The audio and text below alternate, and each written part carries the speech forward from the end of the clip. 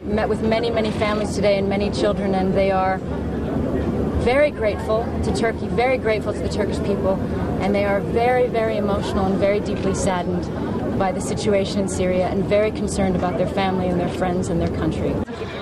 It is now the time for the international community to understand that with high numbers crossing borders, Turkey, like Jordan, like Iraq, like Lebanon, cannot do it alone. They need the solidarity, the engagement of the international community. They need the support in order to be able to maintain these very high standards that, as High Commissioner, I'm very happy to see here in Kilis camp.